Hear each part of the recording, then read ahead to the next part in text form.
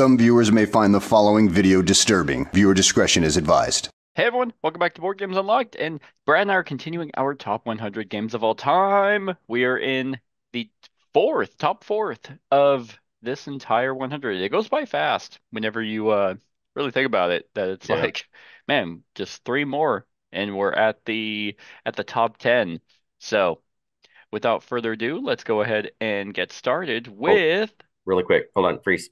I'm going to tell you how many. Do we want to discuss how many we have went up and down before That's what we? I was about to say. Yeah. Oh, I thought you were getting ready to talk about your first game. Sorry. Sorry, sorry, sorry.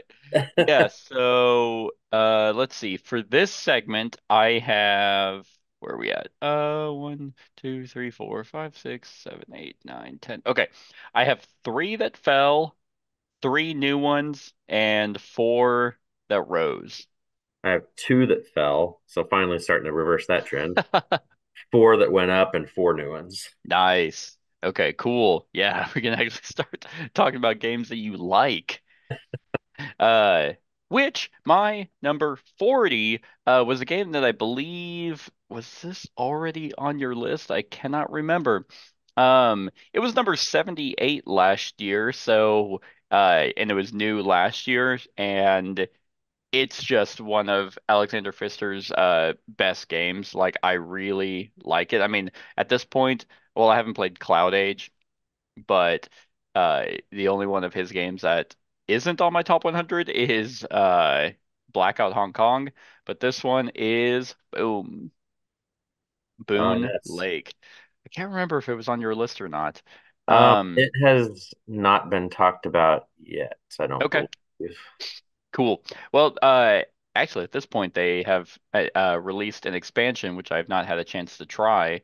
But kind of like a lot of his other games, it feels kind of like a rondel, like you're going kind of just in a loop down this river, doing various actions that are on this track, like this action track, which is kind of um, it's not like a huge mechanism that they have in a lot of games, but whenever it is there, I enjoy it. And this one is really no exception. I mean, you're going out, you're building locations, exploring, settling down in this kind of like Western techie world. Um, and then also like you have your own personal player board with different techs that you can get and different little boats that you can move around that are going to give you resources to play out on cards that are multi-use to fulfill various orders. It, I mean, it's interesting whenever you try and explain games like this because it's like, so any other Euro? And it's like, no, you don't understand. This Right. one works differently. Um, and it's just like the way that this game comes together.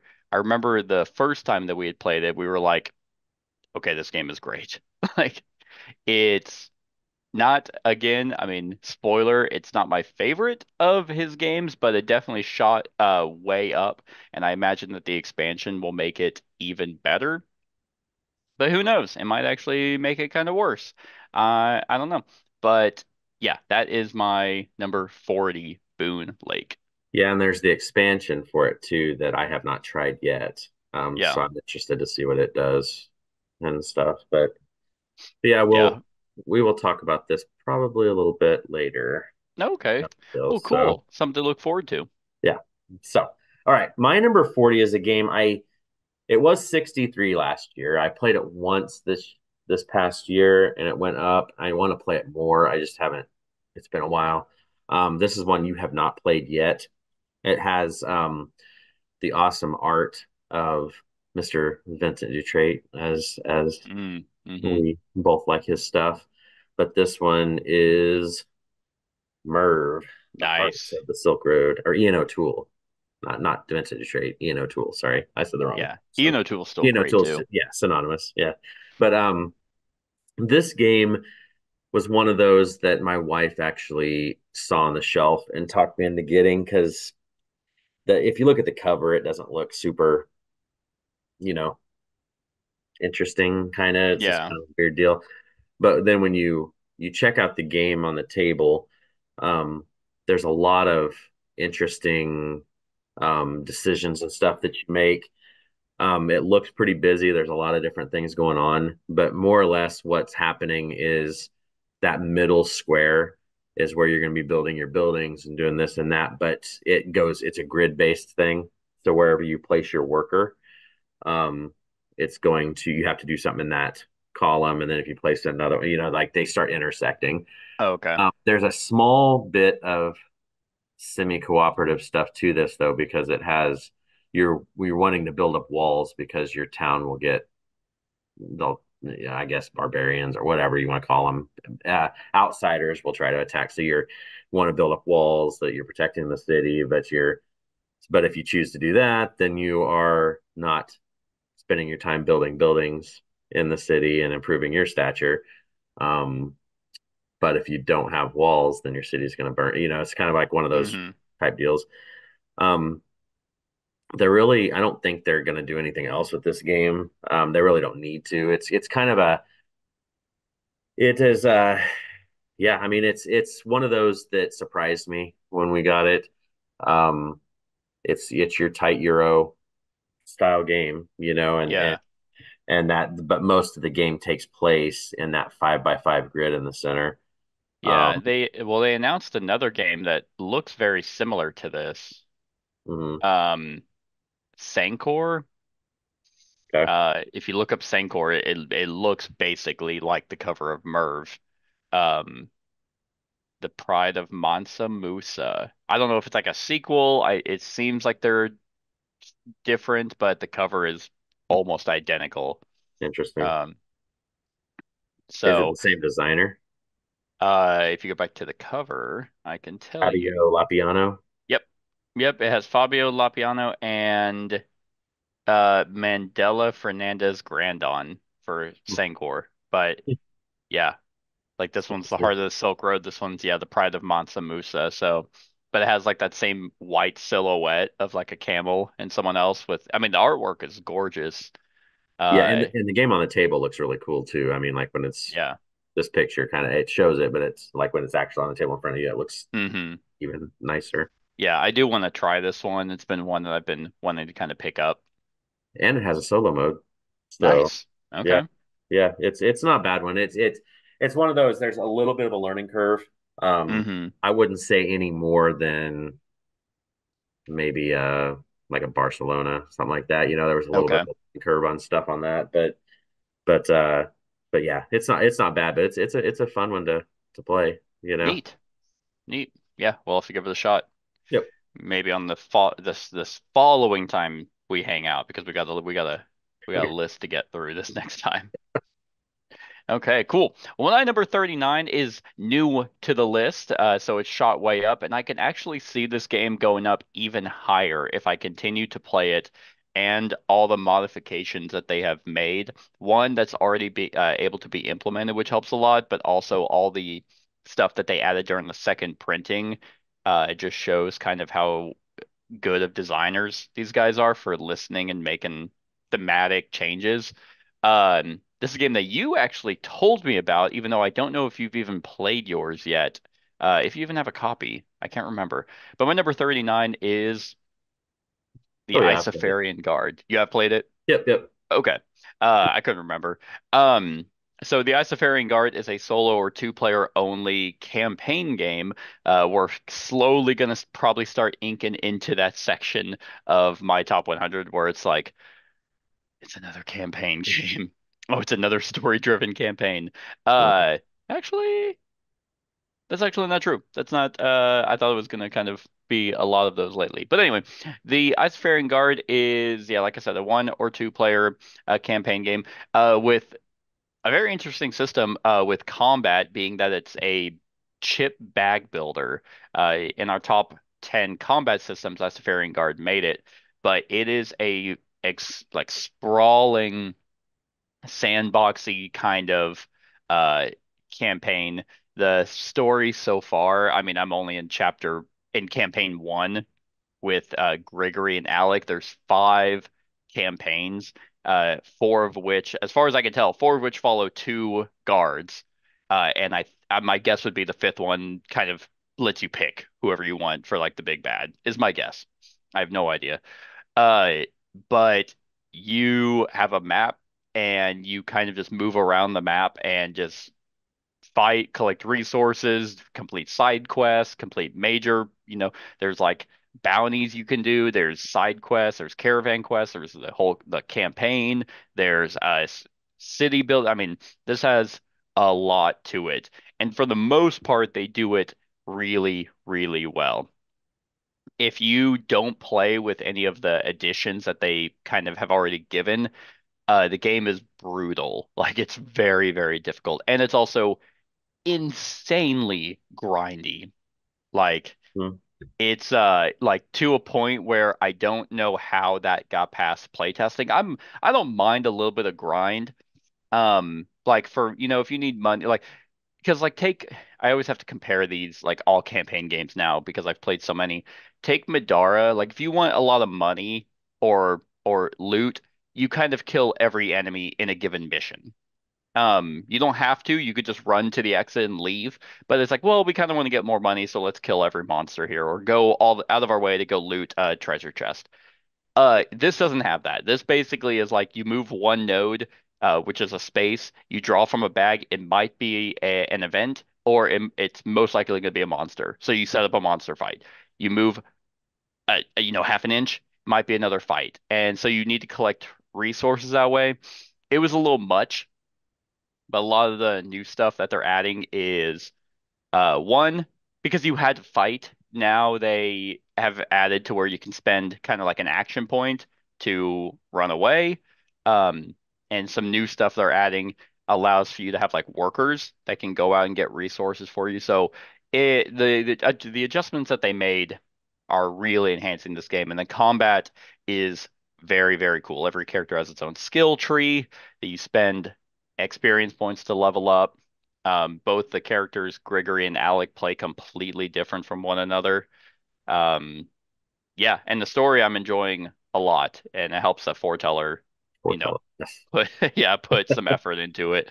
Uh, yeah, so it's really, really cool, and for everything that you get, like the price point of this game It's is nuts. it's like what was it, like 140 bucks like It was it was initially? $128 for the original pledge and Yeah. everything, and then if you added like I had like the sleeves and stuff, I think, hmm and Yeah, everything. which is insane because these aren't like cheap chips or Mhm. cardboard. It's really good production. I don't know how they got away with it, but I think it worked for them because they were able to go to their second printing, and it's awesome. Like I I can imagine this game going even higher. But This is one of those companies, Sky Kingdom Games, that I've kind of started keeping an eye on because like I like this game, the other one, Dungeons of Infinity, that that's the other one. I should be was like, what delivering else here did they before long. do? Yeah, and then well, and they did one before this called Oh, called Stonebound Saga? Stonebound. It was the Stonebound Saga, yeah. So which I haven't played that one, but Was that you a know, campaign game?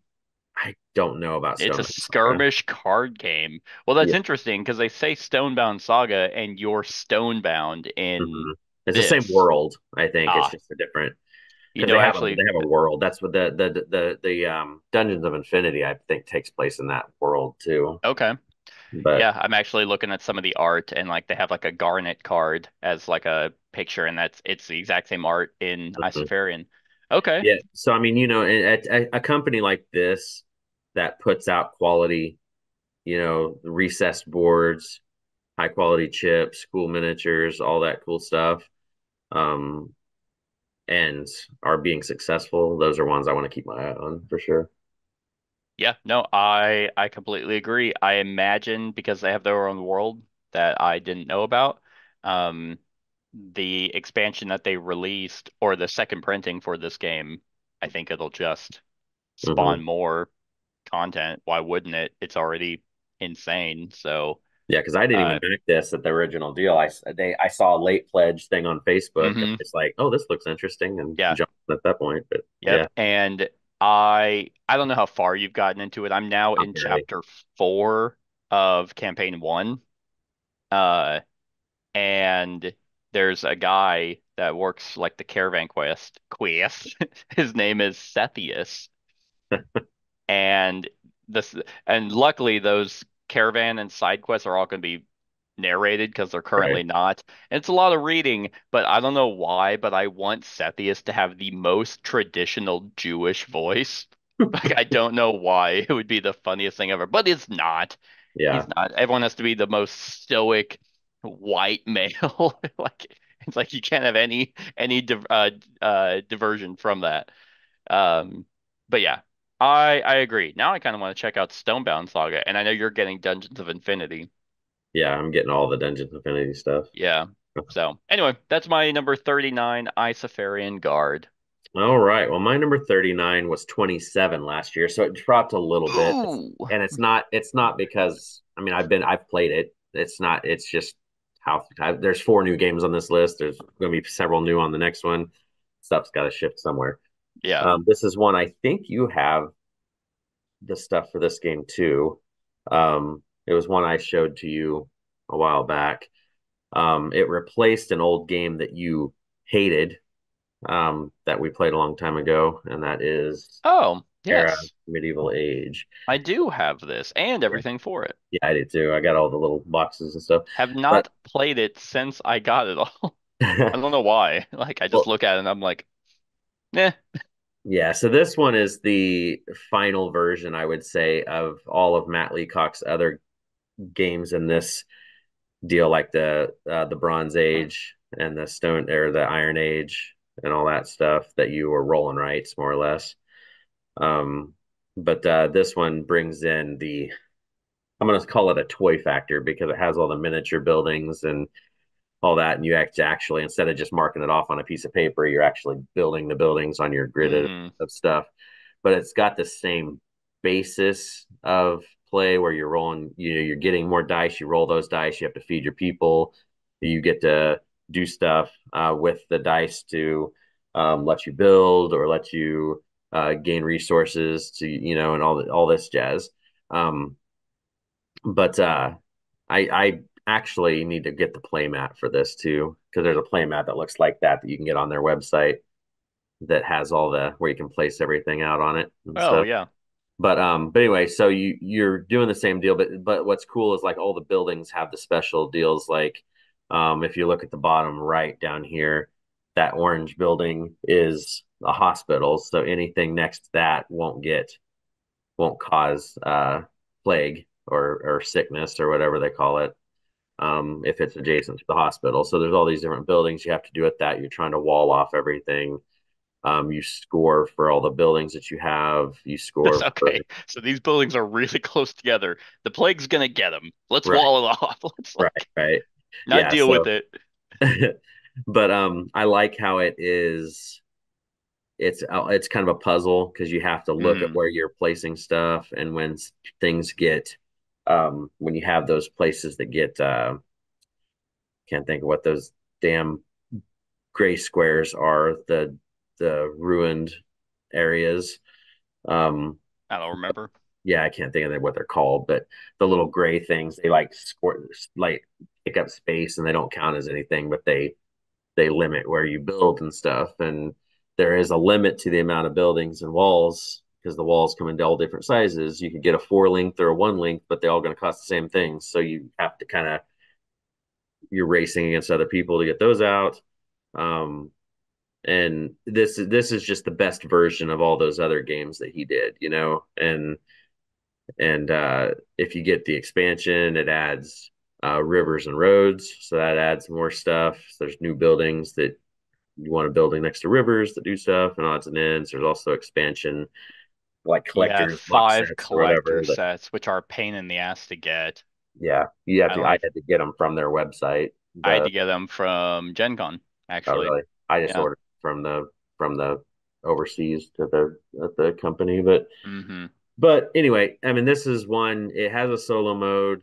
Um, it plays good with all counts though, whether you're playing with two, three, four. I mean, because you have dirt and different more buildings depending on your player count, so it's not like you run out any faster, Yeah. um, and stuff. So it's yeah. I mean, this some of the things like the when you roll the bad symbols, if it like hurts other people, like in a more player game, it hurts more people, which if you're that kind of player, then that's you like that better. But Yeah. in a two-player game, it's not going to affect as much. I found this game wasn't as brutal. Like the die It's not. rolling, Yeah. wasn't like, well, I lost, like the roll through the ages was just kind of like, yay, No, plague, plague, plague. I mean, I guess, yeah, my entire civilization is dead. Um, yeah, there's a I, lot I of do. ways to recoup on this game. Yeah, that's true. I would say you kind of do need the expansions just because it gives you a ton of variety Right. of building types, which is good. Hmm. So, yeah, good pick. Yep. Yep. My number 38 is it fell. It was 21 last year and it was number 11 in 2021. And this is going to be a game that will rise and fall as I play it. And it rose super high in 2021 because I played it because I think I'm trying to remember. Yes, I think shit. Did I get married in 2020 or 2021? Either way, it doesn't matter anymore.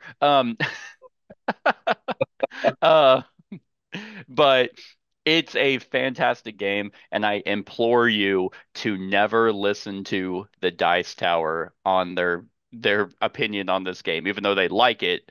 What they say about it is so weird. Is so my number 38 is Mm. Rising Sun. So before going into this game, for some weird reason, the Dice Tower says that there's like no negotiation in this game. I guess that they just don't like to talk to one another. Is my entire they actually are only business partners and they're like, "Hey, I hate you outside of doing videos." Because this game is 100% negotiation. I mean, you can negotiate technically in a lot of games that don't even really call for it. Um, but there's a specific phase in this game that's called the tea ceremony that is about negotiation and your action. So whenever you partner with someone, you have like your yin and yang tokens. Uh, that if you partner with someone, the actions that you choose to take will give you and your ally a benefit. So you are implored to talk to people and make deals and trade and promises and like, yeah, those yin yang tokens, to give both you and your ally a strategic advantage. And I remember one of the times that I played this game, it was like straight from the get-go after I had explained the rules to everyone who was basically new, except for one other person. Um, it was like, okay, so yeah, we've got place. These are our factions. Okay, now we're at the tea ceremony phase. It was like, okay, hey, let's go over here. Like we all started just immediately making deals and alliances, and it enhanced this game so much because it was like a full six-player game. Um, and something else weird that they said lately was like you don't want to ally with people. You want to be the odd man out. I mean, there's definitely reasons to not ally with someone. If someone is too strong, you don't want to give them any more power. But to say that there's a benefit inherently from being you're like the only person, that's not true. And I think this game is way better with more people because you have honor, you have more powers, you have because you have cards kind of like in Blood Rage where you can recruit monsters. Like unlike Blood Rage, you have your own clan ability, but you can get cards and stuff that kind of differentiate you even more. But you are unique from the get-go instead of not at all. Right. Uh, yeah, this game is fantastic. Like the combat, you know exactly where combat's going to be every season. It's like, hey, here's where the battles are happening, and here's how much points they're worth, and you might want to fight for this one in particular, or you might want to take that from someone. Or it's just like there's a lot of ways to just get victory points in this game. It's amazing. And the combat is done kind of based off coins, like how much money you have kind of will influence how strong you are in combat. Um, so that's extremely unique. I mean, honestly, I don't know if I put this one in my top 100, top 10 combat systems, but if I didn't, it should have been considered because you use coins to dictate how well you do for the various combat actions. But yeah. This one is amazing. If I'm not mistaken, I'm trying to find where Blood Rage was. If I've even talked about it, I may not have.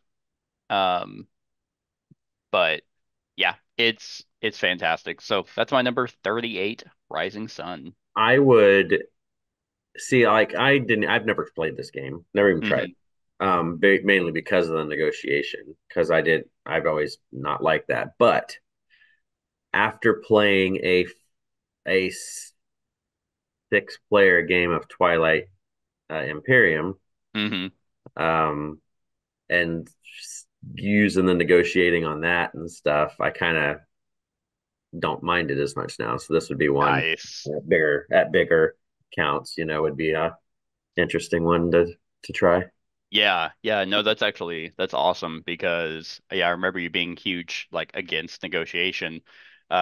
See, Twilight Imperium is just changing your life in many Well, ways.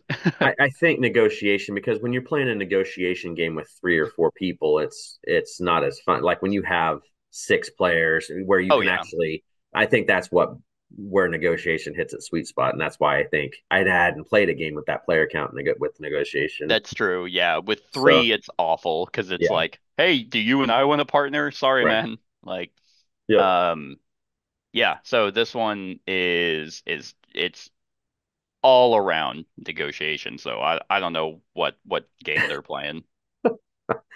Maybe they're playing Onk and they got confused. Yeah, like God, I can definitely tell you that Ankh is nowhere near my top Oh no, 100. me neither. Of Maybe course, you top don't own it. 100 You don't worst own it any. games. You don't No, own I it don't. either. So all right. So my number 38 is a game that has been on my list for quite a while since I've owned it. It was 50 last year, so it's jumped up, and I'm actually going to be playing it this evening again because my wife and I really enjoy playing this game at 2. You have it, but I don't know if you've played it yet.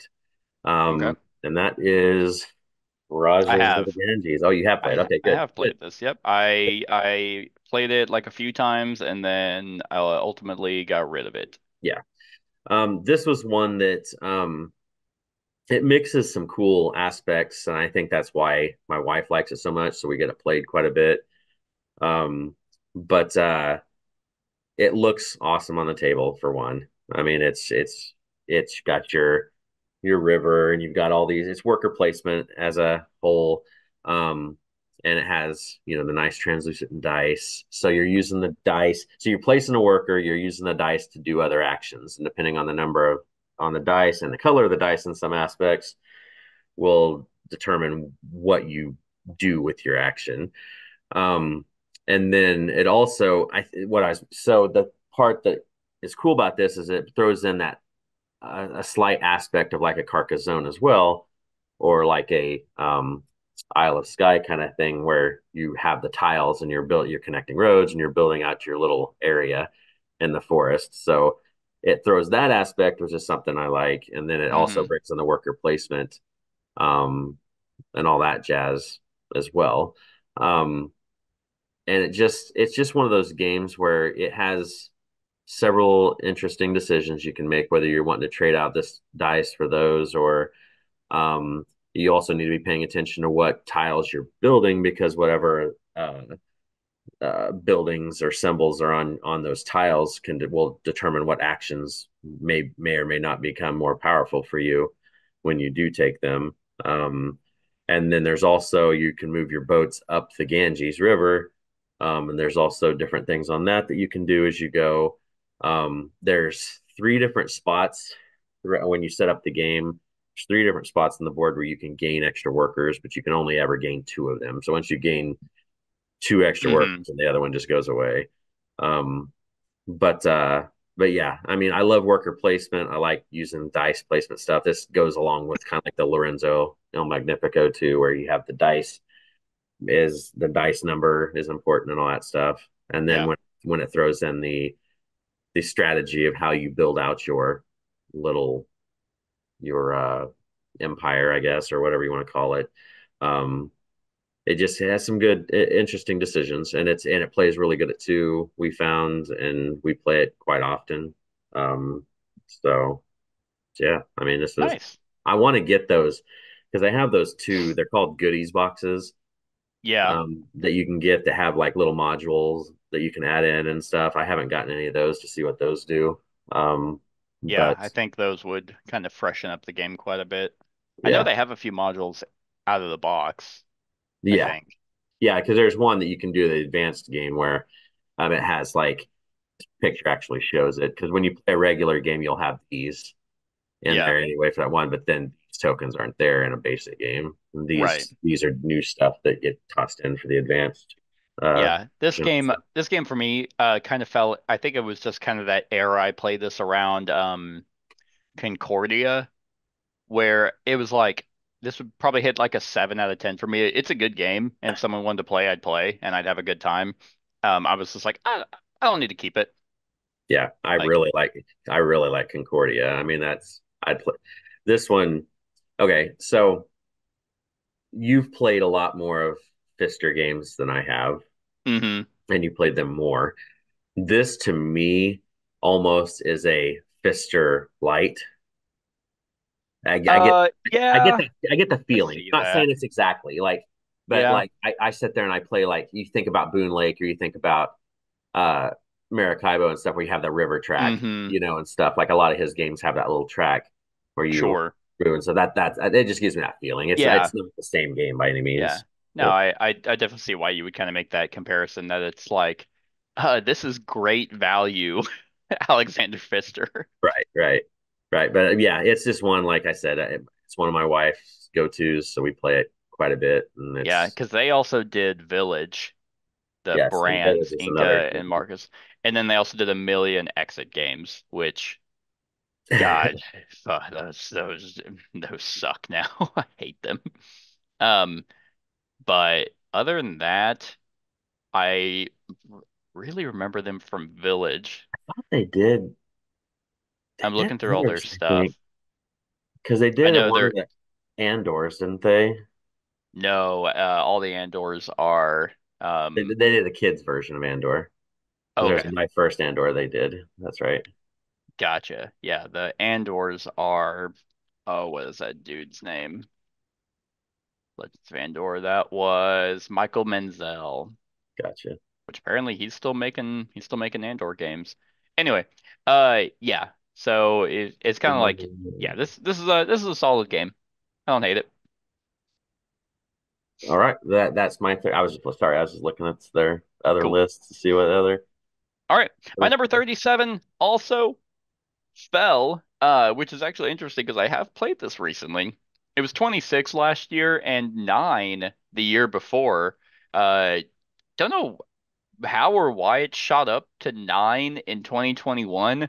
Um, but I imagine after having played this again, uh, that this might be kind of where it sits, like in the top 40s, maybe just top 50s, depending on if I um, don't play it for a long time. And I think that's mainly because there are a lot of games with this theme that are out now that I'd kind of much rather play. Now, this game is still fantastic. It's still incredibly thematic and is a lot, like, for the most part, a quintessential Lovecraft game. And that is Eldritch Horror. Uh, so I mean, back in the day, like I used to have everything for Arkham Horror Second Edition and everything for this, and couldn't really decide which one I liked better. If I liked the global aspect of like, hey, this is massive, big bad affecting the entire world, or if I liked the more grounded affecting just Arkham. But ultimately, Eldritch Horror's mechanisms kind of won out, and this is the one that I'd end up playing more. And it's actually really surprising because this game is now yeah, it's over 10 years old. Like Mm-hmm. this game came out in 2013 and was meant to kind of streamline the Arkham Horror game, and then they blew it up with a bunch of expansions uh that is like, okay, well, now it's just a different Arkham Horror. Um But if you're not familiar, Eldritch Horror is a big Lovecraftian themed game where you are investigators traveling around the world, dealing with gates, dealing with monsters, going on missions, trying to prevent like complete missions that are tied to the old one. So whichever one that you pick, they all have clues that are specific to them and missions that are specific to them. Uh, and you're trying to complete a number of those to win the game before he awakens. And if he awakens, it's not like it's the end of the world, although it pretty much might be. You can still kind of win. The game can be insanely brutal. It's super weird because I usually nowadays really don't like roll to resolve. Um, but that's exactly what this game is. Everything is hinged on whether you can roll a five or a six when rolling dice. But I think the atmosphere of this game kind of like supersedes that. And because maybe I just played it years ago, that it wasn't that big of a deal, it just doesn't affect me now because I redid this video for my channel. Um, and yeah, it was a blast. It was a super good time. I think that this game just drips in theme. There's just so much like content for it. I think personally, with the way Fantasy Flight is, and they just have, I mean, and they might be turned off because Arkham Horror Third Edition didn't do well. I think that one of two things is going to happen. I think they're going to either do an Eldritch Horror Second Edition, yeah, because there isn't one, Yeah. or they're going to do a Mansions of Madness Third Edition. That one of those two, I think, uh will happen relatively soon. I feel like Mansions of Madness is more likely to happen just because they have Arkham Horror the card game they're still pumping out, and that is kind of this but better. I don't know. I just have a feeling. I have a feeling that they'll try and cash grab, especially with the way that they're advancing their app system. It Right. feels ripe to kind of just jump in with a Mansions of Madness third. Either way, this game is awesome. Like if you ever set aside time like to really just do a day out of it, because you can play this up to eight people, which on my discussion, someone was commenting on, they were like, don't do it. Like they were just really hammering home on how you should never play this with like more than, oh, I don't even remember how many he said, more than four. Uh, which I definitely agree with him. But one of these days, I'm gonna do like a full, add every expansion, do eight people, and then be miserable the whole day, probably. Yeah. Um, but yeah, Elder Tor been around 10 years. It's fantastic. I think that this game still holds up insanely well. Because one really cool thing that a lot of games don't really do is every location kind of, well, the locations are color coded, um, but they have their own deck like of event cards. So you go to Tokyo or San Francisco or Buenos Aires, I think are the three purple locations. You go there. If there's not a monster, you just draw the top card. It's like, oh, you're in Tokyo. Boom. Here's a little quick story Hmm. blurb. Like this game was doing that before a lot of these narrative-driven campaigns were doing it. A lot of text in this. That some of them were, hey, if you pass, here's a pass thing. If you fail, here's a fail thing. Um, so it's just there's so much, just so much content. So that's my number 37, Eldritch Horror. I've owned this game twice and have got rid of it twice and haven't played it. So, Yeah, I mean, with the fact that your wife doesn't like cooperative games, kind of right. hinders that. I still think I know a lot of people, multi-hand this, so I Hmm. think you'd have still a really good time. And it's nice though because it's not a campaign game. Like it has as much content and theme and you know reading as a narrative driven campaign, except once you're done, you're done. Hmm. And there's not enough, like, don't get me wrong, I love campaign games. Those are a majority of games that I back. Um, but it is nice to finish a game, whether you win or lose, and be like, ah, like I'm done. A sense of completion. Um, and then you pack it up and then you're done. All right. Well, my number 37 is my first new one to this list, and I can't remember if you've talked about it yet or not. It was one that I'd been looking for a long time. You showed it to me. I really enjoyed it, so I finally found my own copy about the time it got We need to get a reshelved. lot more creative with kind of how we run these videos, because there needs to be like a tally, like a ding every time you mention there's a game I showed you that you like. Yeah. Ding. By the end of it, it's like just this long running thing across the top of people's screens of my tallies to you and Well, maybe like well, the three. good thing is this is the first one that you showed me on this list, Oh, it's and the first.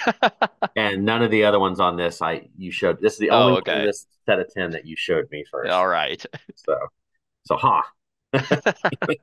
Now there are several on this that I showed you. So That's we'll see. okay. Yeah. So anyway, this one is Heat, Pedal to the Metal. Nice. I need to pre-order that damn expansion. I still I haven't. did it as soon as I saw it. Like, Yeah. I don't know, like I Reddit is kind of like it could be a shithole of a website to go to. Mhm. Not as much as Twitter or X or whatever you want to call it. But there was a benefit as I was scrolling. It was like I think it was Boardlandia or something. It's like pre-orders or Game Nerds. It was like pre-orders available. I'm like, get it, Yeah. just in case they run out of pre-orders. I don't know how, but Yeah. So, but anyway, yeah, this is kind of my racing game now. hmm I used to be Downforce. Downforce has kind of fallen off because this one just is better, more actiony. It's just a race, more of a pure racing game than. yeah. I think But Downforce is a auction game. yeah, it is. Like, So this one's hand management, push your luck, just like any other racing game, whether it's Formula D or whatever, you're pushing your luck and all that stuff. Um, what I think is really cool about this game in particular is that it has the season aspect where because you can just do a one off, or you can run through a whole like oh, like a season tournament? tournament. Yeah, it's like Okay. yeah, like the whole Like a Grand whatever they Prix, call right? the championship system. I think is what Yeah. they call it or whatever. And you can upgrade your cars in the between and all that stuff. I primarily play it solo because my wife doesn't like racing games, so I pretty much just Has run she this tried this one though? solo. No, She tried it. has your wife tried the solo? No, Yeah. she hasn't tried it. You should No, show her. I Because know. I I didn't tried like racing games it. either, and neither did Kat. Like, because she was like, Mhm. really? And she had a great time. So, I Yeah, mean, this game is good enough to get people to become white trash and go to NASCAR races. She might go to that with you now. I know you're a huge NASCAR fan. bullshit. But but the solo version of this is awesome. It's It's difficult so as good. hell. It's difficult. You can't. I mean, the AI guys just blow past And you it. can make them more difficult. Like they say in the rule book, like the designers play on this difficulty. I'm like, no, they don't. No, Yeah. they want to make themselves look cool. Um, but yeah, I mean, it's just got everything you'd want in a racing game, and plus it comes with what, four different tracks on the base box. Yeah. And and it's just neat, the deck building aspect and like I said earlier, the push your luck and hmm switching gear. It's just there's just a lot of stuff going on, and it actually feels like racing when you do it. Yeah. And you knew there was going to be an expansion for it because in the box there was that space for the extra couple Yep. cards and all that jazz and everything. So this was, Days of Wonder only puts out one game a year about, but Seems like it. most of the time they're bangers, and this was kind of a big one for them. What'd they come out with before this one? The Because one I right feel like, before it. yeah, because I feel like Days of Wonder didn't do anything. Um, Like until like so, yeah. can't remember. They did the river. Was that Um, it? Because Five Tribes is, I mean, they did expansions to Five Tribes, but at that point, that was 6 years old. Um, I mean, they've done little Ticket to Ride things here and there that weren't like yeah, I selling guess stuff, maybe but the Ticket to Ride Legacy game. I don't know. The River was 2018. And I'm not like, I mean, I like Days of Wonder. I think that they're definitely an old school company, but they're still relevant. Yeah, I'm gonna guess Ticket to Ride. I don't think they've done anything for like, was it Yamato or yeah, that was Yamatai? That was well, they had 2017. the river. I think came out since then. I think the river Yeah, was that like was t no, 18. yeah, they unless I'm complete like it could be. Yeah, the Ticket to Ride Legacy was 2023. It had been years, it feels like, since they had published anything. Yeah, and I think that's not necessarily a bad thing. They don't. No? I guess they did Small World of Warcraft, Yeah. So, well, so just because a here's the thing. reskin. Um, this game I had demoed at Gen Con, and I remember, well, the demoer was kind of ass, and it's like, uh, but I remember they only let you do a lap, which that's not his fault. That's just how you get more people to play it. Right. I actually think that if you teach people this game, like doing a lap is fine if you just want to teach them real quick, but really explain to them that just doing one lap, if you do just one lap, it feels very random. Yeah. Um, but because I didn't really care for it whenever I first played it, I was like, yeah, okay, whatever. I thought it was gonna be too random with the deck and just how you might not be able to cut around corners, and if your teammate or your opponents do, then you're kind of just hosed. But like in this picture, that bank right before, like at the very top middle, that really sharp corner, Hmm. that can be really close. So if someone cuts it better than you do in a one lap game, you're kind of like, okay, well, I lost.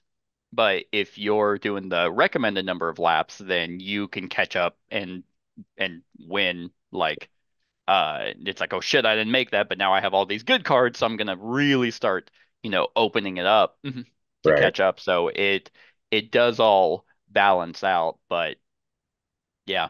And I watched the Dice Towers review, and they were talking about all the content that was in the box. I'm like, okay, yeah, I guess I'll pick it up. And I must have right place, right time, because then no one could get a copy, and Yeah, I and just picked it up on a whim.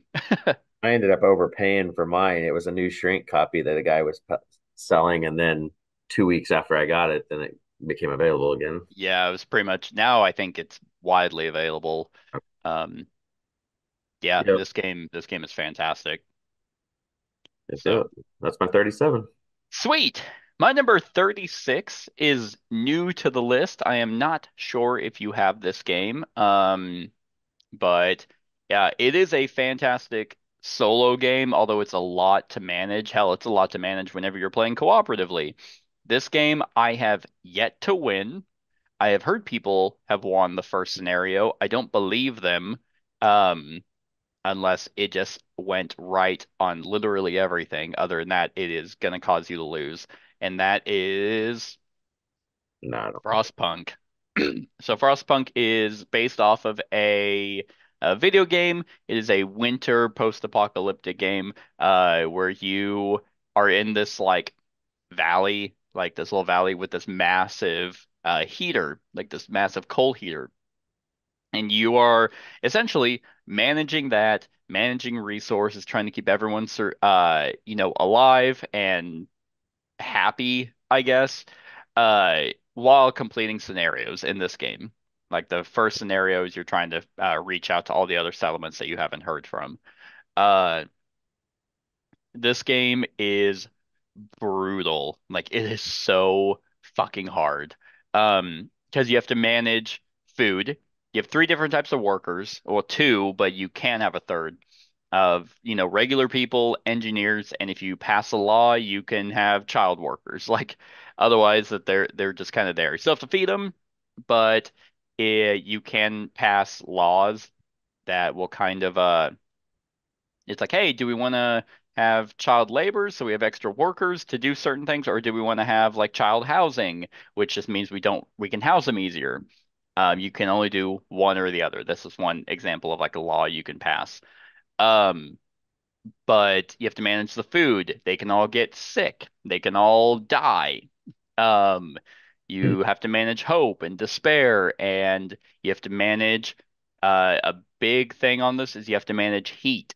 Like how, like there's three different types of buildings that are levels of insulation. So, like red buildings are a lot better insulated, so they can kind of be further out, but you want to keep yellows closer.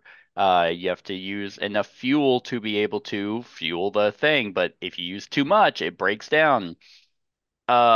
It really is at its core a worker placement game. You send out workers to various actions to build buildings, gather resources, go out on expeditions, do special building actions. There's a lot to this game. Like I said, I think that they have made a tweak or a variant to the first scenario to make it easier because no one was able to beat it. Because something goes wrong. Like it's like you think you're doing well, then just one bad day, and it's like, oh, a child died. Everyone's sad, so we lost. Like it could just turn on a dime that quickly.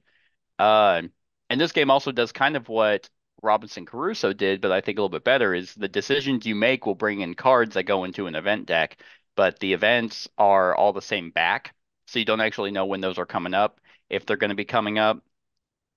Um, like I said, the laws that you enact will have consequences. It's a very robust game.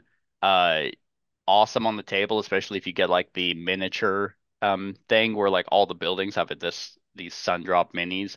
It just looks really cool. Tons of different scenarios to play. Um, I mean it's a fantastic game. It's up at 36, and I am on the side that cooperative games need to be hard because once you beat them, you kind of figured it out. So like I mean, I'm not saying every game, like cooperative games, you need to lose every time, but if you win every time, there's no challenge. But I mean, come on, man. Like, I gotta win once. I've played that scenario so many times, and I just can't do it. Um, but yeah, if you're into these kinds of games, 11-Bit Studios also did this War of Mine. Yeah. So those kinds of very morbid games. If you're not into that theme, if you don't like this War of Mine, I mean, it's a completely different game, but it can have, pretty morbid topics. If you So just want to be depressed while you play a board yeah, yeah, if you just want to be sad, game. just do a game day. Just play this War of Mine followed up by Frostpunk, and then just make sure you have a bottle of whiskey next to you.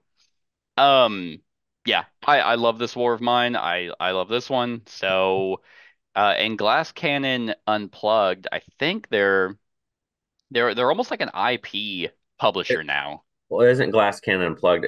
Aren't they the video game company? Glass Cannon, and then they do kind of like Rebellion Unplugged with Sniper Um, Elite, because Sniper Elite was Rebellion, and then Rebellion Unplugged was their board game. uh, I mean, I may be wrong, but that's what I I always don't thought. know. I do not know. You might be right. I just, Tabletop game studio yeah, formed by the group of industry veterans, creator of the highly acclaimed This War of Mine the board. I don't think so. okay, okay. I just was curious. I Um, Since they have but the video game aspect for both well, of those games. they very much do because they did this one and they have Dying Light. Yeah, And then they have, I guess they're planning to do Diablo in 2025, but their next one coming out this year is Apex. yeah. So see, yeah, they kind of hit the video game circuit, don't they? Yeah. But here's the great thing. Because Steamforged also has video game IPs, but they suck. Yeah, yeah, Like they have the IP, but they have no idea what to fucking do with it. Uh, Glass Cannon, I mean, so far, I mean, I guess I only have this one to base it off of right now. But the designer of this War of Mine is also part of this, so I kind of lump that together. yeah. Uh, and I watched a ton of videos on Apex because I was like, ugh, I don't know if that's gonna be any good, and it looks really good. So can't say for sure, but I ended up getting everything for Apex because I used to play that. I wasn't good at it, but I've won a few in my time. Could have gone pro, but I fucked up my elbow and like I couldn't really play anymore. I got Marathon. carpal tunnel. Anyway, that's my number 36 Frostpunk. All right. Well, my number 36 is the next new one to my list. It's one I believe you talked about a couple of sections ago. Um, this was one that you and I went all in on. I got every single damn thing for it, and it's so much content. But it is my favorite version of this game system, and Hmm. that is Marvel Zombies. Yeah, this was 51. Yeah, so not too 51. far. Mm-mm. Um, this one, I've always been a Zombie Side fan. I did the first few Kickstarters with the original Zombicide. Had my issues with some of the rules and house rule different things. Eventually, because it's cooperative, it wasn't one that got played because my wife didn't want to play it, of course. I ended up getting rid of all that. And then I never did Black Plague. I didn't do Green Horde. I didn't do any of those other iterations after that. I heard it kept getting better with those after they fixed some stuff. And then, like we'd said when you talked about this, we both saw it hit Kickstarter, and neither one of us really were going to do it. But then it raised what 13 million, something Yeah, like some that, insane amount. Yeah. and there was you got so much, even though we spent you know roughly $700 to get everything, but it there's you just still just get so much crap, and it's the best version of this game system, the Zombicide game system. um I love the hunger Mm, aspect of it. That's probably one of the biggest things, because it lets you roll more dice, and there's that balance between that and devouring people to gain those people's abilities. The scenarios are really cool so far, the ones I've played. hmm You and I even played through the Galactus deal. That big bastard. You It was actually have to so pick up. You have to hard. actually have to pick up the big fucking mini and move it Right. on the Yeah. board. But you can move on to them to do different stuff. I'm assuming that's how that Cthulhu one's going to be like too. I know you can play on him as well. I So don't know if you actually move on to him though. I I can't think you go remember. on the base. I think you go onto the Okay. base. But yeah, I mean this one, you play the zombies if you play the regular version. So that's kind of cool too. You're actually playing the zombies, and you're eating hmm regular people, and you get to attack the superheroes, and gain stuff from that. They came out with so many different expansions. One of the expansions actually lets you, it's the X-Men Resistance, actually lets you play as the humans Yep. against the zombies. So you've got all these just tons and tons of miniatures. Um, this is just one of those fun ass dice chuckers Yeah. that that is what Zombicide. I get that same feeling I had when I first started playing Zombicide back in the day before I started hmm what good games were. Um, Stuff, and this just does really good with it. It's kind of their culmination of all the stuff they've changed with all the other Zombicides and brought it up into this. Yep. And, I agree. and I'm not doing the DC one. No, no, not even a Don't little. need to. Didn't even look at it. No, I I'm like, looked at it a little bit, but I was like, deceased. Oh, that's a pretty good name. Not even, nope, not even interested. yeah. So, well, on that All that right. one that you didn't get nearly as much because you only got the zombie versions of some. Like there wasn't Yeah. couldn't flip flop like you can on this one and play both versions or whatever. Right. So Yeah, it seems like it didn't do as well. no, not at all. So anyway, that's my 36 Marvel Zombies Cool. My number 35 is a crossover and new to this list. We were so close. crossover from this list. Yeah. Was it Yeah. Heat? It is. Okay. Yeah. My number 35 is Heat, Pedal to the Metal. I absolutely love this game. Like I said, I was one of the few that I ended up just buying off of like Miniature Market. Uh just randomly. Like it was, oh, okay, sure, yeah, it looks good. Like that's a lot of content. I think I'll pick it up and then play it. I'm like, this is so much fun. And yeah, the solo variant is so good. I actually like it's one of those like it's not just for solo play. If you have like three people, throw in three bots. Boom, they all run off the same deck, and it's gonna not feel like a bot is really involved. Like they somehow were able to design them where they're challenging, but still don't feel like they're cheating. Um, so that's amazing. The amount of content that's in this box is definitely reminiscent of Days of Old, that you just got a game with content. Uh, because it has like yeah, it has like a sponsorship module, it has the tournament module, it has the garage module with just a deck of cards that you can draft to put into your deck that give you better tires, better engine, more heat, more whatever it might be. There's a weather module that could be applied to each track, 4 tracks in the game. Yeah, this game is overflowing with just content from a core game alone. And then yeah, the expansion, Heavy Rain, I think is what it's called. Yep. Um, super excited to get that just because more packs are gonna be good. And if I mean, just from looking at Days of Wonder with Ticket to Ride, Small World, and Five Tribes, I mean, they're a company that wouldn't shy away from just doing map packs. Memoir Right. 44, that's another one. Just Yeah. map pack. Oh, Yep. deck pack. Now hopefully they have the production to not be a pain in the ass whenever you're trying to get it. Hmm. Uh, but they would absolutely do that. I definitely think they underthought the popularity of this game when they made Well, made it when that's they made it the yeah. first I time. mean, can you blame them though? Like again, I played this at Yeah. Gen Con. No one was buzzing about it. No Yeah. one was talking about it. You played it, you were like, "Oh, all right." Um, and and then yeah, like I understand not the kind of like their okay, it's a game will release, but yeah, this took off. So here's hoping they continue to support it. I know it'll keep getting the money. Oh yeah, for sure. So yeah, absolutely love this one. And that's my 35. All right. Well, my number 35 fell a little bit. It was 31 last year, so just went down a Hmm. few spots. This is a game I showed you. And I don't think you hated this game, but I don't think it was one of your favorites. I don't think you cared for it a ton, but you didn't shit on it a whole lot. And that is Merlin. Oh, yeah, the only thing I don't like about this game is there's barely any dice mitigation. Yeah.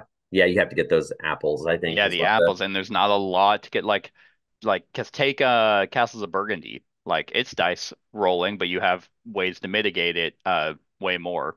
That was correct. my only main gripe. Yeah, I this also don't one, really remember much about it. yeah, this one they have a big box that has the expansions. I've thought about getting it because I don't have the expansions yet Hmm. that add like the Mordred and other stuff with it. But anyway, it's Stefan Feld, so you're gonna get points a lot of different ways. Um, and the unique catch to this game is there's a rondel in the center of the board. You're gonna roll your dice, and then you're gonna use those dice to move around your meeple in that middle inner circle, and whatever you land on is the action you take. Um, everybody's character or knight, I guess, the knight in the round table, everybody's knight has to move clockwise, and you can only move your color. But if you use the white die, that's the Merlin die, and that you can move the white Merlin meeple um, either way, counterclockwise or clockwise, and everybody has a chance to move it. So Hmm. there's just a lot of different things you can do. There's a lot of different actions on that wheel. Um, but if you happen to land in one of the segments, like right, the colored segments and the little, I can't remember what they call those, the whatever, the little sections of the town. I don't know the exact wording that they use, but they have they're each color coded, and you can gain cubes from there. You can place influence in those towers. You can gain a flag from those towers, and the flags have abilities that you do different stuff.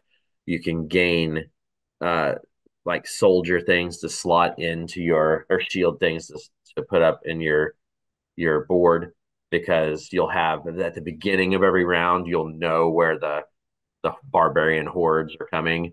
So you need to make sure you at least Mm-hmm. have a shield there so they don't hurt you. Um, and you also have four different, three of them are out on this person's board, but there's this lady right here, and then there's these other ones. There's like the flag bearer, the soldier. I can't remember the name of them all right now, but so where you place those, that's what kind of action you take in that location. And plus, it doesn't really show up that great on this board, but there's also a over here. There's an area control aspect because there's those hexes of different Oh colors, yeah. and you can lay out your people there. And like if the blue took up four sections and you had power in that deal, you'd get that main point, so there's an area control. There's a lot of stuff, and that's why I say with it being Stefan Feld, it's a point salad. You're gonna get points for tons of shit in this game. And uh like you said, there's very minute mitigation. You can always do get something on your turn. It's not like you're getting hosed out of anything, but True. your turns may not be as efficient, Yeah. like if you're getting other stuff. So I don't know what the expansions add to this. I definitely want to get them because this is one that, again, my wife and I really enjoy playing. And but yeah, I mean, it's plus it looks cool on the table in person, with all the colors and stuff. You get that Kingsburg kind of vibe with the colored dice and the way the art is and stuff. Yeah. So Uh, the Arthur expansion adds a new Rondell, okay, and the Morgana expansion, uh, it looks like it adds like three new modules. Morgana, Caerleon or Cerulean, and then a market. interesting, So hey, the market has new goods like apples that you can purchase. That's pretty interesting. nice. Well, Uh, yeah, the Morgana expansion looks like it adds way more. yeah. So I figured getting the big box at some point would be worth it since we play it and stuff. But Does Queen Games do big boxes for all their stuff? pretty much, Okay. that's what they do. They pretty much put out a big box and throw the expansions in just to get people to buy it again. Yeah, because Alhambra had a big box and then had like a mega box and then they had a Coliseum box or whatever. Yeah, Village, I think no, Village Village isn't isn't Queen, Queen. but yeah, a lot of places do. A lot of Euro companies do the big box because they throw all their modules in there and Hmm. stuff. But yeah, so this one's one that was a pleasant surprise when I played it, and yeah, it's a solid one, even though it did fall the few spots, but that's Yeah, when you're looking at all the games we play. that's true. All right. Well, from one Rondell game to another, my number 34 was 36 last year, so it rose two spots. It was 63 the year before. This is my favorite in this trilogy. As far as I can tell, yes, it is, because I'd already talked about the other one. And the first one I'm not a huge fan of. Um, and that is Viscounts of the West Kingdom. Still I haven't know played for this one. you haven't played this one? No. I know a lot of people, their favorite is probably Paladins, and then Architects, and then this one. But there was just something about Viscounts that I really, really enjoyed. And it rose a little bit because it came out with two expansions. Both are great, although do not play them together, because you will have the longest game ever, and then this game sucks. Because it gets to a point where you just have every resource and you can do whatever you want, and then the game never ends. But like I said, this is a Rondel game where you are also utilizing your deck. So kind of like in Paladins, you had a deck that was used to like, oh, I'm gonna play this card because it gives me influence in this different section. In this one, you are using your cards kind of on a track, like you play them out, and then depending on their positioning on your board can give you certain benefits. One of the expansions will give you treasure chests that you can open that will give you resources and victory points. Um, but like I said, this is a rondel game where you have one worker that's moving around the board. There's an outer ring and an inner ring, and you will spend movement to either build buildings on certain sections of the outer ring that will of course give you benefits kind of like a Shem Phillips game, or the inner, which can allow you to get set collection tokens that will also give you benefits as well as a ton of victory points at the end. Higher workers, or not higher workers, higher cards, like in a lot of Shem Phillips games. Either trash them for instant abilities or get them in where it's like, hey, every time you do this, you get two coins. But also, there's an area control element of kind of like a pandemic-esque thing where you are playing workers into that castle, and as soon as you have a certain number, like let's say you add a fourth one, they like explode and they'll like pan out and then also go up the next level. So you're trying to control various sections of this castle. Um, and then the way that the game ends, which is kind of interesting, is you have their deeds and debt cards. And whichever deck ends, like whichever deck finishes out, that will trigger the end of the game, but you'll score points based off the opposite of what you have. So you kind of have that balancing system of, okay, if I'm going to collect a lot, if I'm going to have a lot of debts or have the debt deck end, I want a lot of deed cards. So that's really cool. This one just, I mean, it has a lot of similarities to Paladins. I haven't played Architects in quite some time, but it's interesting how it's part of the West Kingdom series, and yet it feels the most different from the rest of them. Mhm. Um, like Paladins and Viscounts have a very similar feel, uh, but Paladins is extremely, I feel like it's tighter, and Viscounts kind of is a little bit more free forming. But yeah, I really enjoy that card system of, hey, I'm gonna, play cards into this river, because I want to push it forward to get these benefits of these kinds of workers that I have out, like these cards that are currently on my track, because I need specific symbols to hire this person or to do this action. I really think that's unique.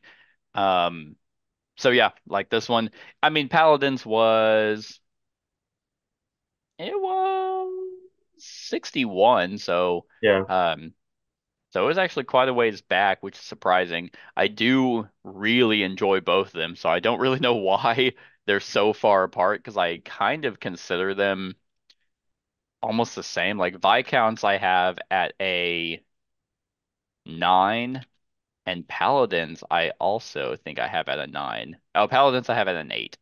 So there you go. That's what one subjective point difference does. Is a 30-point difference on my top 100. Um, and the expansions are great. Get them. Like one adds just a ton of new content, uh, and then another adds like more modules like public buildings to Vi 4, but also just adds more variety. So that's my number 34, Viscounts of the West Kingdom. All right. Well, my number 34 is a game I actually brought up when I was talking about Merlin a little bit ago. It was 51 last year. This is one that'll just always continue to be on my list because it's a classic. Um, I have the original version of this. I don't want to get the second edition because I don't like the art as well. Um, and that is Mm, Kingsburg. So this one, in my mind, I think it was the first dice placement game that I ever played. Um, this game is old. I'm trying, like I it's remember. 2007. Wow. So, um, but yeah, and this is the version I have, old school one. Um, Same. Although I don't think my copy says Truant. actually, I no, think mine's Fantasy Flight. mine has Elfin Works on the front. Actually, is what it Oh, says. So okay. yes, I guess it's not exactly, but anyway, so this one, like I said, is one of the original dice placement games to my knowledge. You throw on the fantasy theme a little bit, but pretty much what you're doing is you're spinning dice to influence these different advisors or the king and queen, different people on the in the oh, I don't know what you want to call that in the castle, I guess. But and different dice will they allow you to get resources or gain military power or get victory points or get a peek at what's coming and what's going to be attacking at the end of the year. Um, but you have that deal with the dice where um, when you all roll them, that's how it fits player order. So whoever hmm and stuff. So whoever gets the lowest, I believe, goes first, and then so on and so forth. But and if a place has dice on it, it gets blocked. So nobody else can go there unless you have that one purple uh token What was it? The down Convoy? there. Yeah, something like that is Convoy yeah. Caravan? Yeah, if you have that thing, you can either spend it to build two buildings, on a build phase or place use Hmm. place dice or somebody else had. So it kind of gives you a little variation on that. But ultimately, what you're doing is you're going through you're influencing these advisors, and then you go through these different phases. There's a building phase, so then everybody has their own little thing over here that you just like a tech tree. You have to go from left to right in each row, and you build up, and that gives you different stuff. The To Forge a Realm expansion, that's actually included in the second edition, but if you had this one, you had to buy it separately. Yeah. Adds all these different modules, whether it's different strips you can add to change your building area. It gives you events that take place. It gives you, because in the base game, because one of the modules I add with this every single time is at the when you do the battle phase against the whatever horde is coming your way. Um, in the base game, you just roll the dice, and everybody got that amount of. So if you rolled a three, everybody's military went up three, and Yeah. so there was no like wait. It was deterministic. Like you knew, okay, I'm not going to be able to catch up because so and so has five military. There's no way I'm going to pass them and be the one that actually wins it. Right. The module that has the tokens that the one through or zero through four tokens, and everybody blindly puts one of those out and flips it. So somebody may put four and jump up ahead, or you may put zero. The trick with that module is what the one that you don't spend at the end of the game. That's how many victory points you get. So there's just different stuff like that. And Yeah. we've said this before. Module expansions are the best kind because you can kind of pick and choose what you want to put in. Hmm. Um, the event ones are always kind of cool because there's two in that small deck that say the king is sick. So if you do the Yeah. first one, the second one, if you happen to pull the second one, then the game just ends automatically. Yeah. No It's like, matter. oh well, nothing to defend. King died. I've never had that happen before. I've had where he's gotten sick, but I've never had the other one come up because Yeah. I don't think I. I think you only do what, five? Yeah, you Yeah. do I think five it's just one then for event per yeah. So year. there's five years in the game, so you the chances of pulling both those are slim. But this is just one of those. I mean, and if you this version you can't get anywhere unless you buy secondhand. So if this game is something you don't have and want to play, the second edition is the exact same game. Yeah. It has the to Forge Realm in it and a couple of it's like I think one other little module thing or something that Hmm. wasn't in their deal. But to me, this is all I want. It's you know I didn't feel a need to get the second edition with exactly. this. I actually played this recently because I was like, is this still So, good? And it yeah, is. yeah, It is. it's Very simple, outstanding. but yeah, it holds up. Yep. So anyway, my 34 is Kingsburg. Sweet. Mine, number 33, rose. Last year it was 56. So it rose up quite a bit, and it was new last year, so there was no number in 2021. Um, this one it's interesting because like I have everything for it, but I haven't touched any of the expansion content, which I need to because I know it opens up the game even more in terms of variety.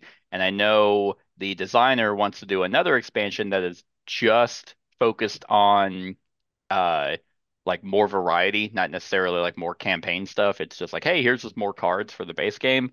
This to me is probably like one of the best pirate games, and that is Well, Dead Reckoning.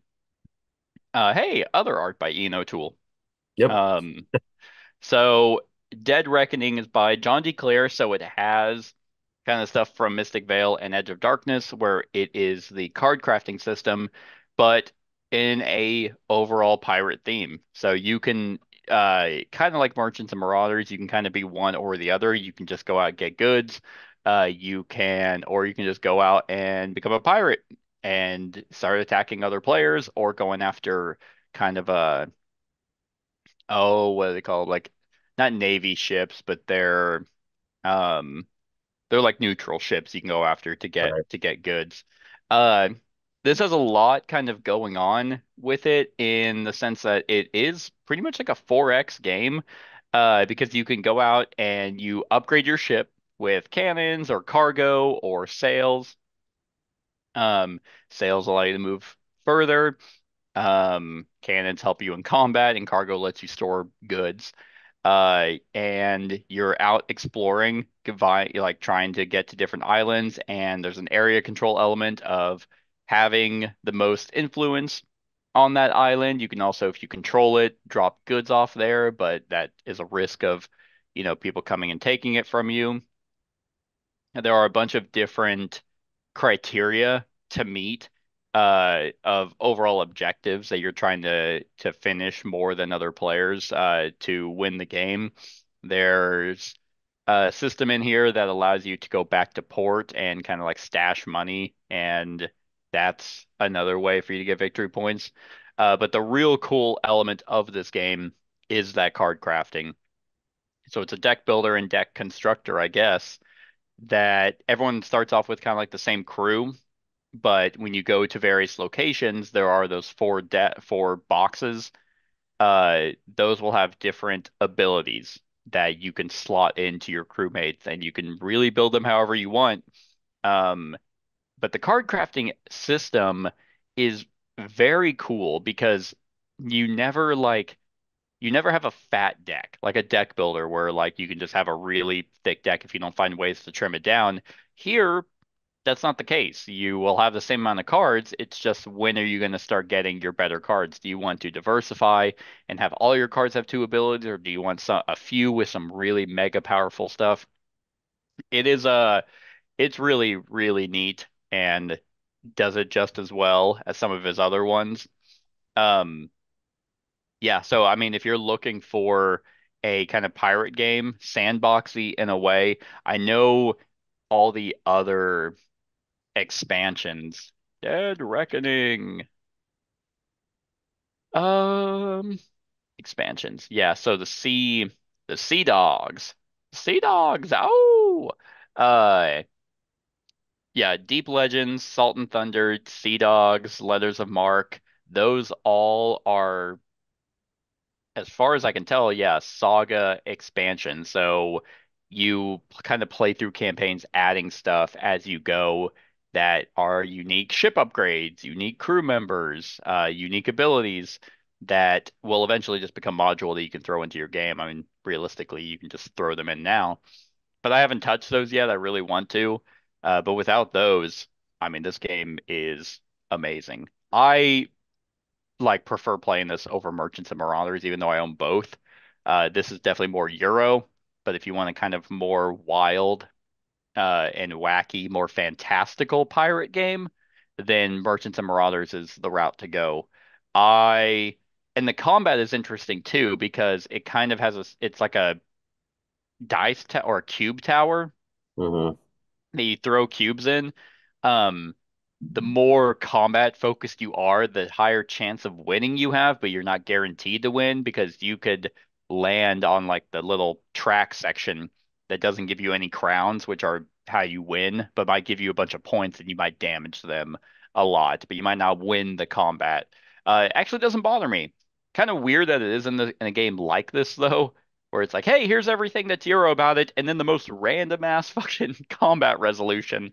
Um, but it's fun. Like it because like losing in combat isn't a big deal. So Right. it's not like, oh man, my game's over because I got sunk. It's because in Merchants and Marauders, if you get like a galleon and you get sunk, you go back to like a sloop. And it's like, well, that sucked, but that doesn't happen here. So yeah. I have both though. I have Merchants and Marauders and Dead Reckoning. I haven't played Merchants in fucking probably like 10 years. It's been so long since I played it. So, yeah, this is my number 33, Dead Reckoning.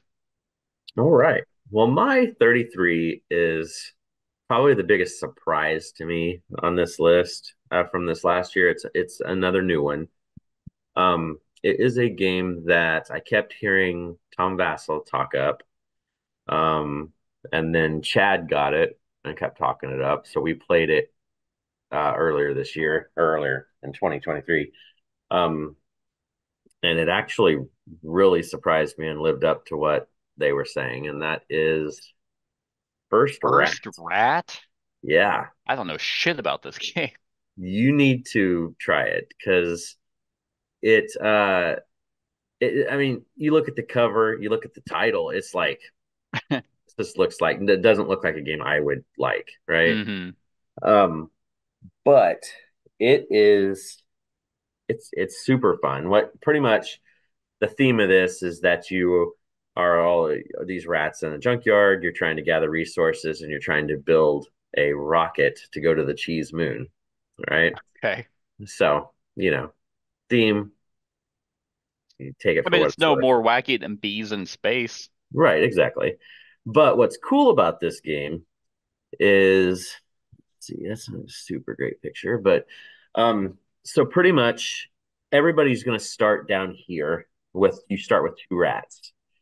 And the movement on this is interesting because there's no dice. You you choose to move one of your rats 1 to 5 spaces, Okay. or you can move 2 to 4 of your rats because you gain more rats throughout the deal. Or you can move 2 to 4 of your rats 1 to 3 spaces as long as they end on the exact same color. So if Hmm. you notice these colors, there's the blue, yellow, orange, green. So you can move. Are those not all gray? No. I'm kidding. Oh, okay. I was like, You're man, like, you need to get yourself checked out. oh no.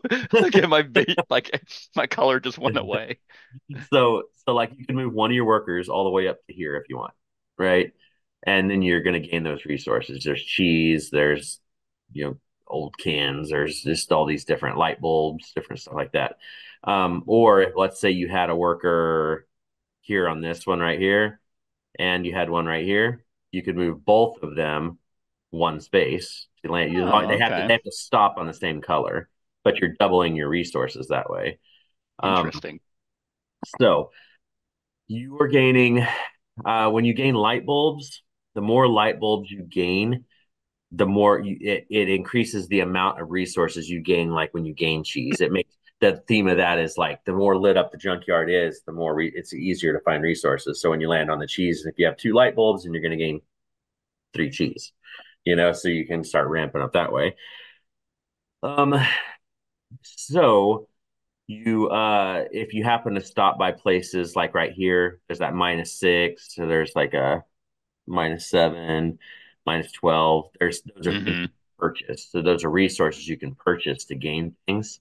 Okay. Um, and they're usually pretty neat one-time use deals. But you can also choose to steal.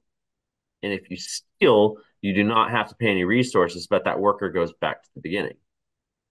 Oh, okay. Which is something you may want to do. That's a strategy because then if you have a lot of light bulbs, you can start gaining more resources to catch up and do different things.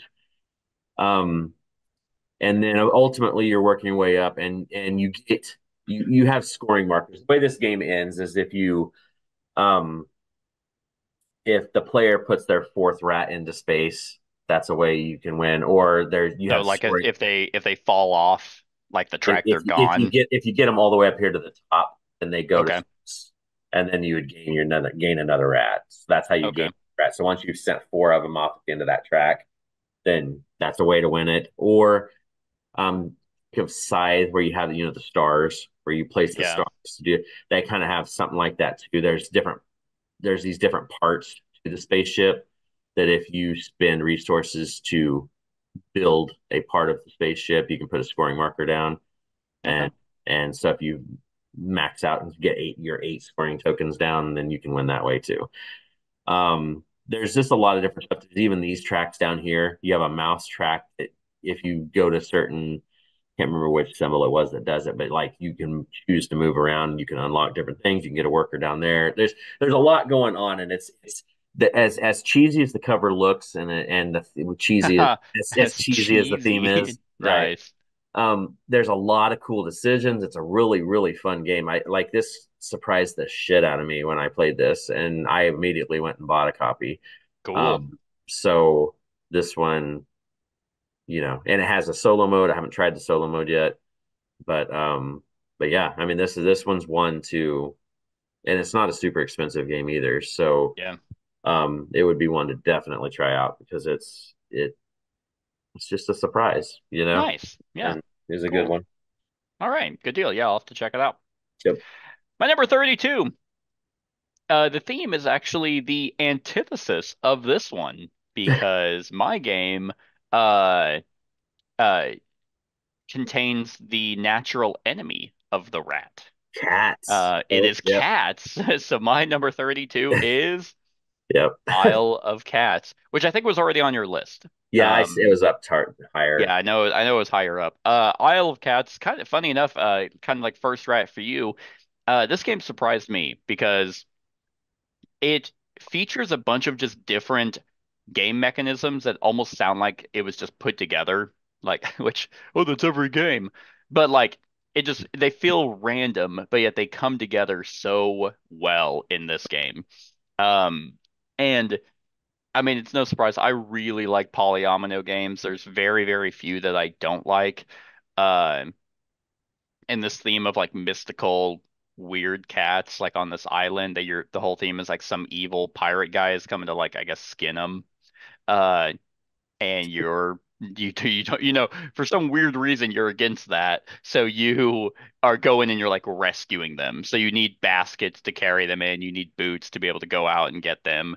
Um, different sizes and weird shapes of these cats. There's a set collection element of uh like wanting families of cats next to each other. Tons of different ways to get points, kind of like Feast for Odin. You have rats on your ship, funny enough. Maybe they're trying to build a spaceship. Um, they're negative points, but as you cover them up with cats, they eat them, so no spaceship for them. They die. Uh, but a really cool element of this game is actually the card drafting that you can keep certain like private goals for you, but then if you discard them, they become kind of like public objectives for people to score points. I really like that kind of has like an Ethnos feel. If you've ever played Ethnos, where it's Never. like, okay, where it's kind of like you want to like keep certain things, but you can only keep so much. So the what you're giving up is potential for other people, but you might give. It also has like fort vibes where it's like you give it certain things up where it's like it might come back to me, like, but it might not. Just that those small decisions that make games great. Um, I have everything for this game. They really knew their market because on the box lid, like when you flip it up, it has like a target that says place cat here. Yeah. Uh, which back when I first played this game, it's probably on the channel actually. I tried to have Zelda sit there. She was like, no, no, man, I fucking hate this. Uh, but yeah, like there's a ton of like little modules, little decks you can throw in. They have like a beast module where it's like monsters you can handle or kittens that you can draw from a bag. Uh, it's and the weird thing is the designer of this game made City of Kings, No, which really. which blows Interesting. my mind because which I guess City of Kings ended up getting like a kind of like a second edition or like an updated rule set. I don't know. Someone just mentioned it on my discussion video for that, but it's like, man, what a night and day difference because I can't even see the design element from one to the other. You know how sometimes you can be like, oh, that's a Stefan Feld design. It's like, what? You made the most weird Euro scenario like or not sci-fi, like adventure game, but then you went to a polyomino cat game. I don't know. Yeah. Anyway, ton of different ways to play this game. I love the card drafting, love the polyomino placement. I have like just there's different boards, different ship layouts. There's a ton of stuff here. It's one of those games that I can't really nail down why I like it so much. There's sometimes where it's like I feel like I spent way longer talking about Icefarian Guard than I am about this one, but I like this one more right now because it just clicks. Like everything about it I just like. So yeah, it rose up and I also love cats, so that helps. Yeah, this was one that I uh just got to this last year or so. Hmm. And I just had the base game, but we still play it quite a bit. Yeah. Yeah. I mean base game is great. So that's my 32, the Isle of Cats. All right, my number 32 is a crossover from this list. From this list, Hmm. Boon Lake? No. No. Oh shit. Isofarian Guard then? Yep. Wow. Nice. Yeah, I mean, I'm a solo player, so this game was right there, And then I also like chip theory games, and I get that would have just having those chips. I love weighted chips in games. I Hmm. mean, that's I'm a sucker for that crap, just like with Sniper Elite and then all of chip theory stuff in this. But Yeah. um, this was one that I like the world. I haven't gotten super far in it, but just it's just one of those games. It's just fun to put out, and the story is nice. Um, Hmm. and with the new updated, like you were talking about when you talked about it, the updated rule kind of stuff that Yeah, to makes it a fix the little, grinding or makes it a yeah. little bit more, yeah, just weird things that they didn't include where it's like, why do I have to fight every single time to Hmm. get one scale? It's Yep. like, and I need eight, from to build this thing back at the fort. It's like, God, no. How about we don't fight this and just say we did? Yeah, and I like that. I just like the battle resolution of this, with the Hmm. chips and stuff. It's this is and the art's neat. It's just one of those games that just kind of it's an obvious pick for me. Yeah. I just hadn't played it until this year, so that's why I kind of it jumped this high. Yeah. I mean, Um, I will say like the combat, even though you fight a lot, like it's quick. Like it's quick to set up. It's only deck based, but still very thematic. Um, so it could have been a lot worse with how much combat you have, or if you had the mm, actual minis and a board and all that. Like imagine if you had to fight this many times in this game as like in Too Many Bones or something. Jeez, It'd be awful. yeah. But the fact it is accessible, but it's still a little much. But yeah, and the characters have great depth to them too. One, storytelling wise, but Hmm. also build wise. Yeah, Like you yeah. can like Gregory is a very straightforward example, but the way I've built him is very tank heavy. Like Hmm. high health, high defense. I basically have the same cards that I started with. But he has a bunch you can make him really support. What's the other guy's name? Gregory and Oh shit. Alec. Is it Yes. Alec? Yeah. Yeah, something like that. Yeah. Start on an Uh, A. Can't yeah, think. Alec is really kind of crazy because of the potions. Hmm. So he has a ton of and it's funny because like my bag, like I'm playing with my friend, he has like almost twice as many chips in his bag as I do. Um, and I mean it works. It works. I rely on him to do a lot of extra stuff, but yeah, cannot wait to see what the other characters do. Well, yeah, that's what I was gonna say. With all the content in this box, they say that the five campaigns interweave. So I'm curious to see what that is like. Like how Yeah, because you know, I was trying to think because there's five five campaigns, but eight guards. So it feels like they're paired up, and I almost wonder if they're parallel stories. You maybe, know, yeah, like, hey, we're in this section of the world happening, but at the same time, whatever's happening with Gregory and Alec, it that's all also happening. it all comes to a It point. all comes together at the end. Yeah, That that's would make my sense. guess. But even at the same time, it's not a linear narrative story. Yeah, it's decision based, which is also cool. And the writing is well done. Like, Yeah, it's not the best writing I've seen in board gaming. I think that kind of goes to Oathsworn, Tainted Grail, and Aeon Trespass. But this is up there. Like this is really solid writing. Like I would read a book of this and have right. a good time. Yeah. So there isn't really isn't much more to say about it. I mean, we've kind Yeah. of covered this one in this segment. Yep. So yeah, the Icefarian Guard, my 32. Cool. And the last one for this segment. I almost talked about a different game. This is the other one that fell. It was 13 last year. It was number four the year before, and I'm gonna go even a little bit further. It was number one for 4 years in a row prior Oh, to that. I know it.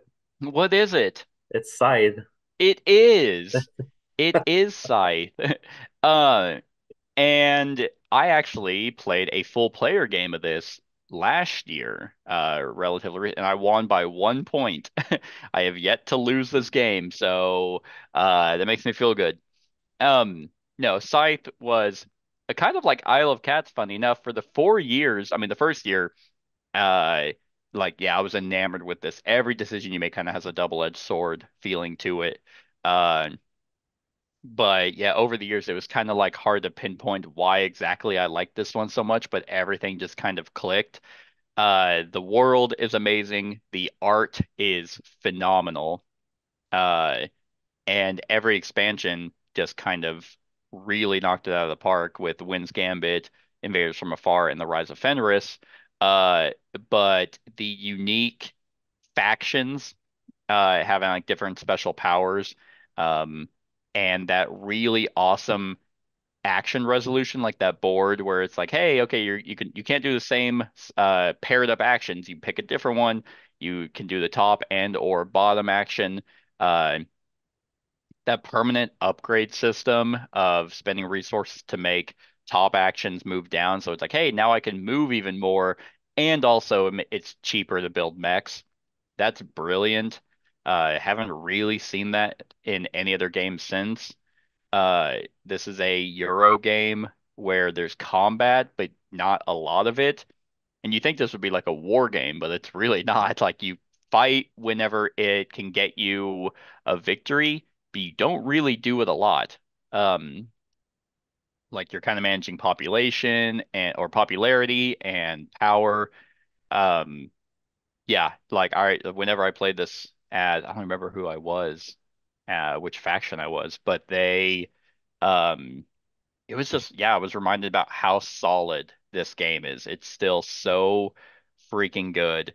And I know this game has been figured out to death. Apparently, there's a legitimate Jamie Stegmaier mentioned that there is a faction and a board that is legal to like play because you can get like an infinite combo or something like that. Uh, but other than that, like I know people have just really nailed down this game. It is amazing. I do not like expeditions. Again, he needs to figure out how to do branding because saying it's a sequel to Scythe probably kills that game I was for getting me ready to anyway. ask you if it was going to be higher on your list. Yeah, it's my number four. Actually, I really like expeditions. No, it's like don't call your game a Civilization game when it's not, and don't call a sequel to Scythe when it has nothing to do with the actual game. Because that sets expectations, and I don't know. But even the gameplay of Expeditions, I think, is so fucking basic. Uh, but yeah, Scythe just really, really works for me. That campaign, the Rise of Fenris campaign, is awesome. I actually want to kind of redo it because it's been a while. But that has modules after ever. Once you're done with the campaign, you can just throw in a bunch of new elements into regular games, which I've done. We did that in the last game I played. And yeah, it's just super good.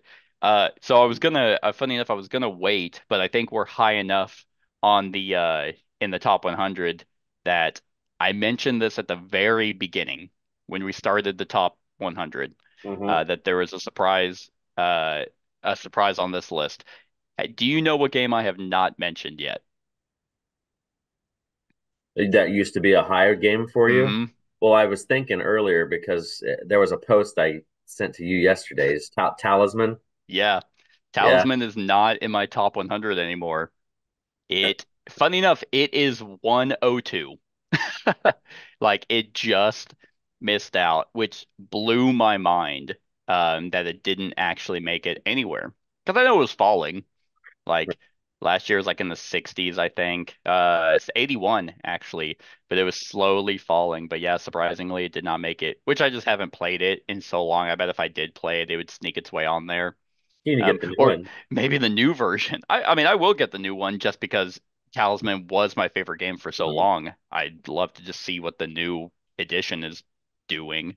Yeah. Um, but yeah, like the reason why I bring it up now is just because Scythe was my number one for 4 years, and prior to that it was Talisman, and I was like, yeah, we're close enough. Yeah. I should probably mention that it's not on the top 100. But yeah, Scythe, fantastic game. Still love playing it, and that's my 31.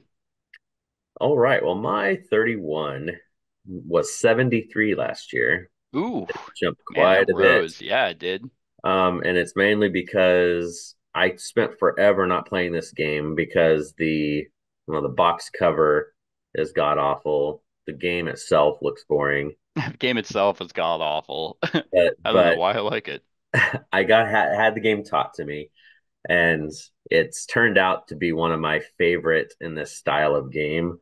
Um, just because it's not the amount of luck isn't there. You know, there's no dice rolling, there's no lucky card stuff. Everybody has the same deck of cards and gets to make their decisions off of that, and that is Mm. Fordia, 2013 classic.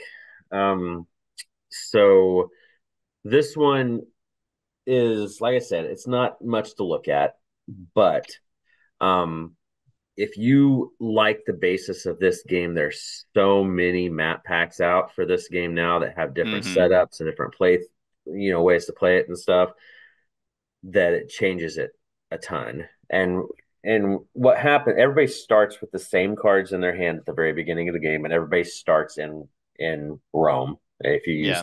the regular. And you are playing these cards that will give you actions, to do different stuff. Everybody also has a card in their hand that they play that lets them gather all the cards back into their hand, which is something that games do more nowadays. But back when this came out, that was kind of a not as much used thing. Yeah. But um, you are going to fill out the board randomly with all the different resources at different cities, and you have a person like a meeple, and then you have a boat. So the boats are going to take the sea tracks, and the meeples are going to take the land tracks, and you're trying to go and get control and build houses in different cities. So depending, and what's cool, you also have a double-sided board if you with the base game, because there's a 3 to 5 player board that has a bunch more cities available on the one side, and then a 2 to 4 player that has like 25 or some odd cities on that side. Um, and you are trying to have the most in a region, to have control of that region as well. You draft cards.